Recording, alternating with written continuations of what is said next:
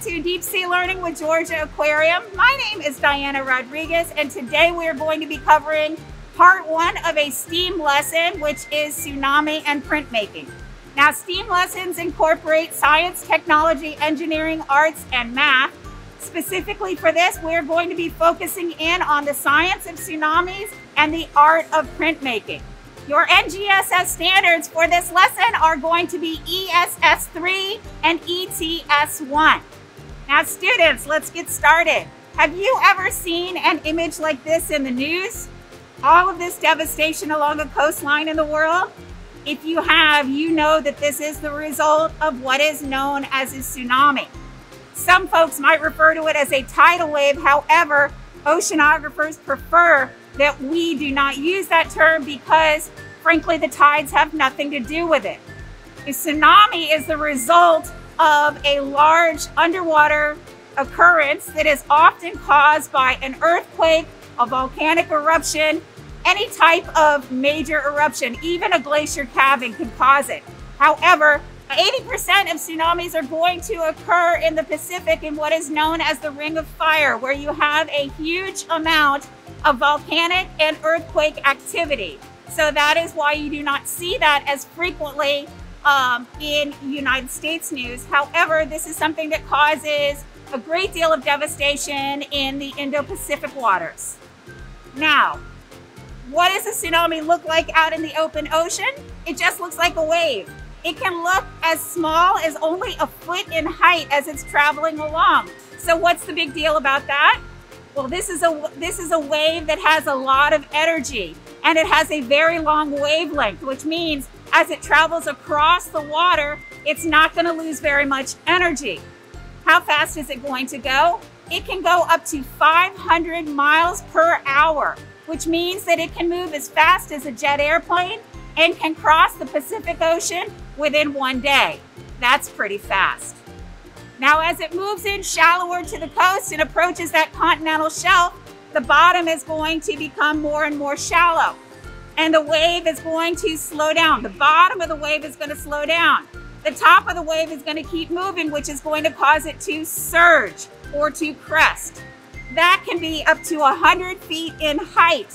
And when it comes and it crashes down, you can imagine there is a world of devastation that occurs.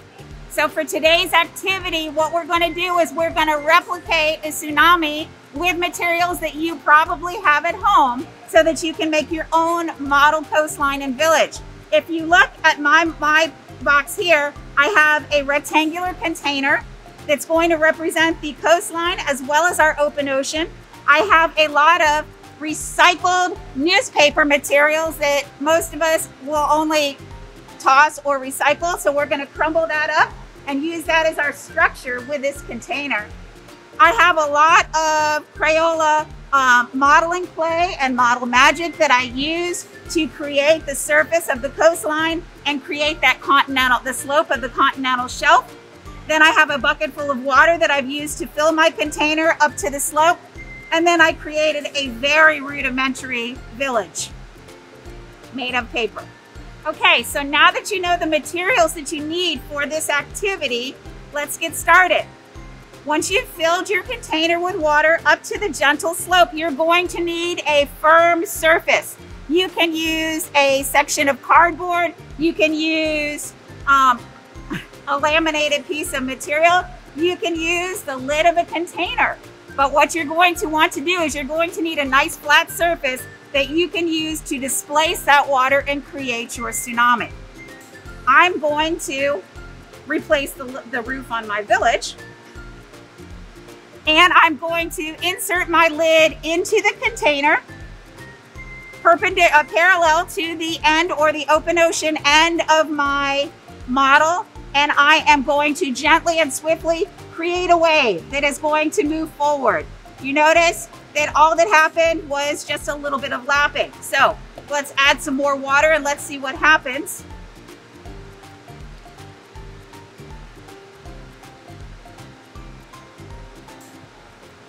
Let's see what happens when we create a larger wave. That would be normal wave action.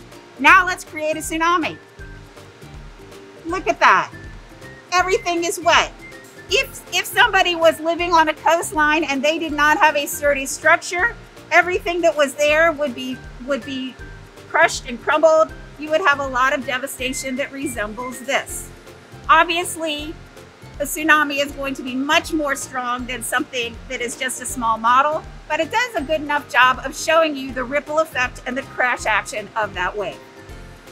Now, that is a coastline that does not have any protection.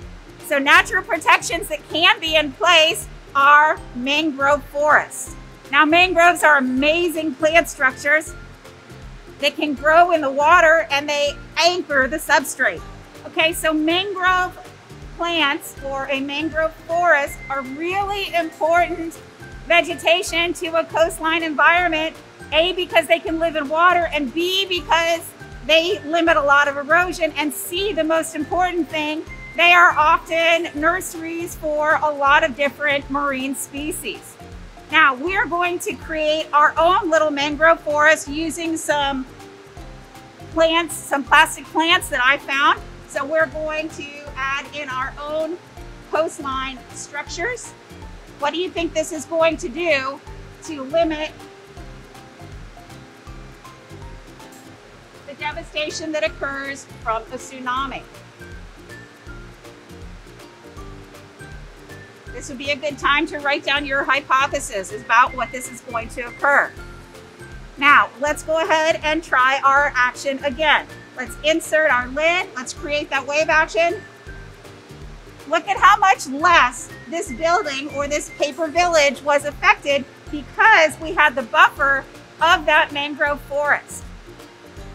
I'm going to encourage you to research your own information about mangroves and articles and present your own theories based upon the observations that you have found, creating your own models.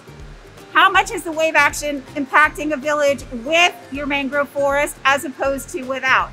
I hope that this parallels what you will find in the news as far as the importance of that mangrove forest buffering and limiting the devastation and the destruction. Okay, folks, that's it for part 1's activity.